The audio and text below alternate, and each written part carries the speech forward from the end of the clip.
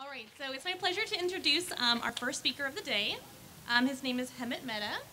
He's been featured on CNN, Fox News, the Wall Street Journal, and served as a board member of the Foundation Beyond Belief and the Student Secular Alliance. Most of you know him from his popular podcast, The Friendly Atheist, and his most recent project is the podcast, The Supreme Court versus Church and State Separation, whose first season focused on the Pledge of Allegiance. All right, with no further ado, let's welcome our first speaker, Hement Mehta.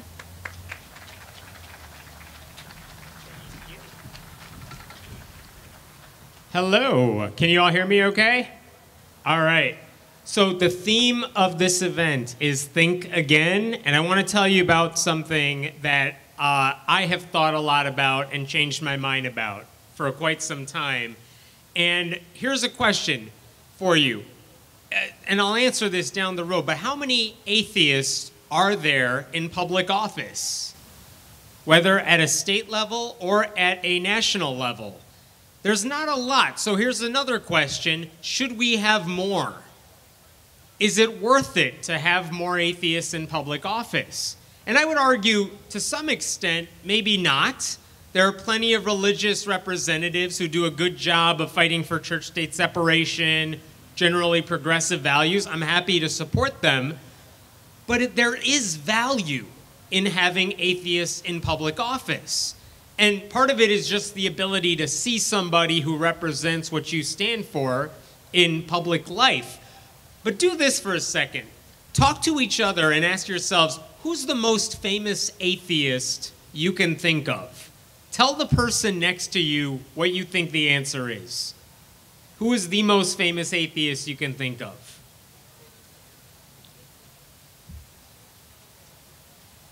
If it's somebody like Richard Dawkins, someone who's an author who's written books about religion, then we know their purpose. Their purpose in writing books about atheism was to convince you religion was wrong. If you're thinking of someone, a comedian, Bill Maher, somebody like that, their goal is to use religion as a tool for mockery. They want to show you that there's something wrong with religion because it'll get a laugh out of you.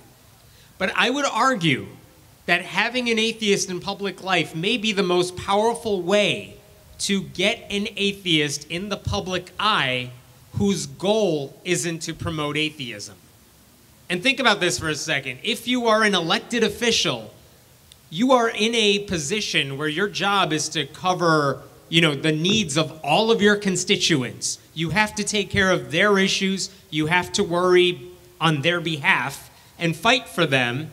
And yet, if you are openly Muslim, if you are openly bisexual, if you're openly gay, that is a platform where your job is something, in theory, very benevolent, and yet you also have a platform for these other identities that you represent. And this is some place where we don't see enough atheists. How many of you have had this situation where you told somebody you were an atheist, and they said to you in response, "Oh, I thought you were a good person," right? And part of the problem with that is there are not enough people in the public eye who are there just to do good for other people. But politics is probably one of the most prominent ways we can see those people in public life. So my argument is we should see more atheists in public office. We need more candidates to be out atheists and still electable. And that's a hard sell. There was a magazine cover a while back, and I'm going to tell you what it said on the title. It said, "Is atheism the last taboo?" And I'm going to read you a portion of it. It said, "Atheists generate about as much sympathy as pedophiles. Try to imagine an avowed atheist running successfully for public office. It's hard enough for politicians to oppose prayer in school. When politicians proclaim their belief in God, regardless of their religion, they are signaling their trustworthiness and their adherence to traditional moral codes of behavior, as well as their humility. By declaring your belief, you imply that an omnipotent, omniscient, and benign force is the source of your values and ideas." When was that written? could have been written yesterday, it feels like. That was written in 1996, and that was the cover, Is Atheism the Last Taboo in Politics? Which I should say, that's a little weird to say, because in 1996, we had not had an African-American president. We didn't have a woman on the ticket. So there are other taboos out there. But the question is still true, because it seems like we never see any open atheists in government. That changed, finally, in 2007. And in 2007, one of California's own, Pete Stark, decided he would come out as non-religious. He said, I'm a Unitarian, but I don't believe in a higher power. And that was amazing, partly because we had never seen someone in Congress, at least in modern times, come out and say, I don't believe in this stuff.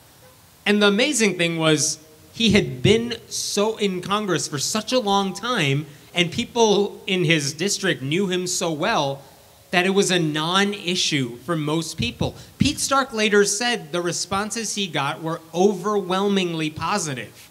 People appreciated that he was willing to say that out loud. He got very little pushback in any sort of negative way, which is amazing. He lost a re-election bid in 2012. It had nothing to do with this. But think about this. In 2012, when he lost his election, we were down to 0 open atheists in government. There are 538 members of Congress. 0 of them openly say they believe in God in 2012. But I got excited because there was a woman from Arizona who had just gotten elected to Congress, and I heard rumors she was openly non-religious. Her name was Kyrsten Sinema. And when she won the primary in her state, she started backing off from any insinuation she was non-religious. And when she won, I saw a lot of headlines that said, she's openly bisexual and she's in Congress, and how cool is that? And I'm like, wait a minute, I thought she was also an atheist, and they don't make any mention of that anywhere. I literally wrote to her campaign people and said, hey, can you just answer this for me? How does she identify when it comes to religion? And I'm going to read you exactly what they wrote back to me. Atheism is, quote, not befitting of her life's work or personal character. Like, you could have just said, no, we're not going to answer your question. No, they had to throw us under the bus. But when she took her oath of office with John Boehner, she was sworn in on a law book. Like, she didn't swear in on a Bible. She swore in on a book that had meaning to her as an elected official. Last year, she ran for Senate. She won her race against Martha McSally. When she got sworn in by Mike Pence, she was sworn in on another copy of the Constitution, Arizona and the U.S. Constitution. She is the only member of Congress who says, officially on the record, she's unaffiliated. Like, she'll answer your question, but she's not really going to answer your question. So every 2 years, the Pew Research Center puts out this list, and they say, we just now have a new Congress. It's the beginning of the new legislative term. Let's just look at everybody's stated religion. And there are about 18 members of Congress who say, I'm not going to answer your question for personal reasons or political reasons. They just refuse to answer. That's fine. They don't count. Most of them are Christian, some form or another. One person, Kyrsten Sinema, is unaffiliated, and that's it. There is still this taboo of saying you're an open atheist. I thought that might change with Barney Frank. Barney Frank, very progressive, very outspoken. He retired, and after he retired around 2012, he said on TV, he joked about being an atheist. Then when his memoir came out a couple years later, he said, people think I'm an atheist. I'm not an atheist, I'm Jewish. And what he said is, I want to make sure I don't disassociate myself from that word because I don't want anyone to perceive me being anti-Semitic. And he still has ties to the Jewish community. He's kind of like a secular Jew. Even he's not an atheist. If one of the most outspoken progressive Congress members can't say he's an atheist, seems like we have a problem. But some of this started to change recently. So in 2017, a member of Congress openly said, I don't believe in God, I'm a humanist, And I'm going to put that out there. And that was Jared Huffman, who's not far from here either, another congressman. So finally, we had one person willing to say he's not religious. And yet, when the Pew Research Center in 2019 put out their list of religions, there was one person listed as unaffiliated, Kirsten Sinema, and nobody listed as non-religious. And they wrote in their report, "We know what Representative Huffman said. He did not reply to our survey. He hasn't said this on the official record, so we can't count him." He finally changed that earlier this year. So now he's on the record as being a humanist. But the point still remains. It seems really hard for even progressive representatives in safe districts to come out as atheists. It seems like there is a point that there is this taboo. But here's the optimistic thing about all this. This is all starting to change. In 2018, I started tracking every state-level representative running for state house or state senate, and with the help of the American Humanist Association, they all got questionnaires that asked, are you willing to say on the record if you are non-religious? Because most of the time, most of them don't talk about religion on the campaign trail. And the national press is not paying attention to their races. And guess how many of them who eventually won their races, how many state-level representatives do you think are openly non-religious? I thought maybe, at best, we would see 5, 6, something like that, and they wouldn't even all use the word atheist. It's 50. 50 state-level representatives or senators who are openly saying they're non-religious. Way more than I ever anticipated. And they did this publicly, like they were willing to say, yeah, you can put my name out there, you could say I'm an atheist, because, and this is key, they all said, I'm not running on that, I'm running because I care about these local issues, so they didn't think it would hurt them. And the fact is, there were hundreds of candidates who were on the ballot, many of whom lost their races because it's hard to run a race when you've never done it before, who were also willing to say they were non-religious. But 50 of them won. And that was 2018. Can you imagine what that number is going to be in 2020? When there's probably an even greater progressive wave. So that is a big deal. That is changing. And I'm going to leave you, here's the upside when there are 50. When there are so many candidates like that, I literally remember seeing a piece of legislation, I believe this was in New Hampshire, and it was a pretty pro-science bill. And I remember seeing the representative who sponsored that bill, and I thought to myself, I remember that name. She's one of the non-religious state representatives that I was keeping track of. So that's kind of cool. You have a non-religious representative pushing this secular pro-science bill. That's great. Then you look at her list of co-sponsors, and it was practically everyone else in her state who was also openly non-religious. And I thought, wow, like she got all 6 or 7 of them in her state to join her on this bill. That's pretty impressive. I get a message from her later on, like a private email that says, where do you think I got the names on that list? I looked at your list of who was non-religious and I thought, oh, those people are going to support this bill that I'm working on. So she knew she had co-sponsors who would help her out. I had another state representative message me privately as well and said, how come I'm not on your list of atheist state representatives? I'm like, because I don't know who you are. Who are you? She said, I'm an atheist. I'm like, are you public with this? She said, yeah, look at my Twitter feed. I swear, every other tweet, I have no problem with people knowing I'm an atheist. They know I'm outspoken in every other way. So great, add her to the list. But the point is, there are a lot of people in certain parts of the country who realize that being openly non-religious is not a liability, and they're willing to say that out loud. Last month, the Democratic National Committee finally realized this is a changing trend. They actually passed a resolution, like the Democratic National Committee passed a resolution that honors the religiously unaffiliated. And what they said on there is basically we appreciate the value that non-religious voters bring to the table. We want to hear their voice. We want to fight for church-state separation and their progressive values. Like, all it was a, hey, we see you, we appreciate you. It was not a controversial resolution, and yet the backlash from like right-wing media was huge. The response was like, oh, look, Democrats are now getting in bed with atheists. This is bad news for the country.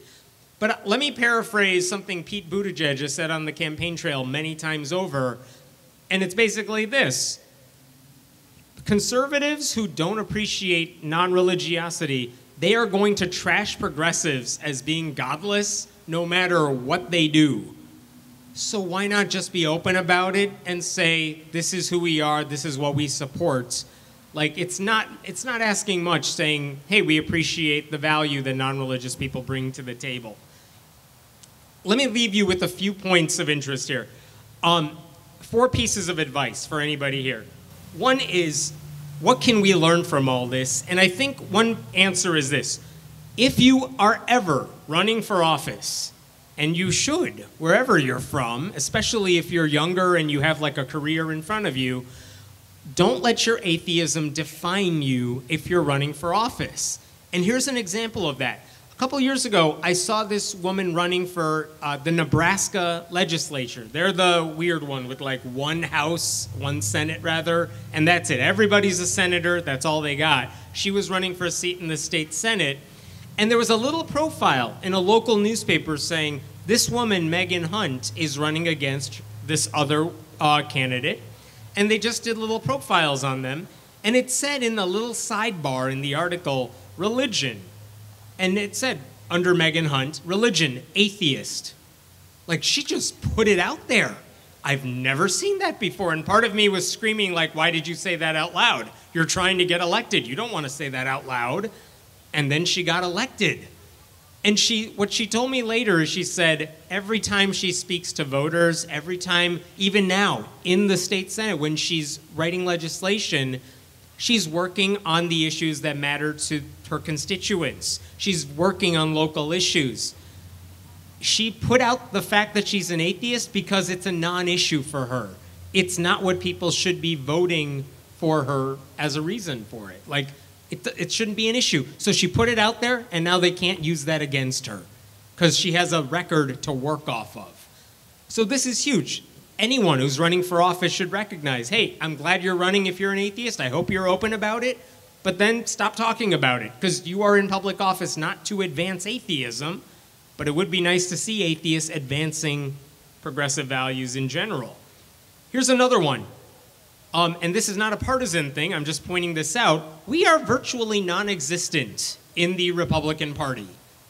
That's a fact. All 50 of those people I mentioned who are state-level representatives and openly atheists, not a single one is affiliated with the GOP. I found one guy, and this is last year, I remember reading a letter to the editor in a local paper, and someone was saying, we gotta fight for church-state separation. Our founding fathers wanted this separation between church and state. And I looked at the person who wrote it, and it was a Republican state representative, I believe from New Hampshire. And I remember writing to him and saying, wait, are you an atheist? Because that's what it sounds like. He writes back to me, yes. I'm like, do people know this about you? He said, yeah, I mean, everyone who's close to me knows this is how I feel. I'm like, no one else seems to know this.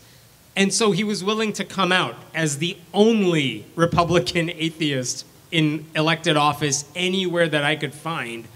And then within about 2 months, he said, he made a public announcement, I can no longer affiliate with the GOP. I'm going to become an independent. I'm now affiliated with the Libertarian Party. Came out, changed affiliation. We're back to 0 Republicans.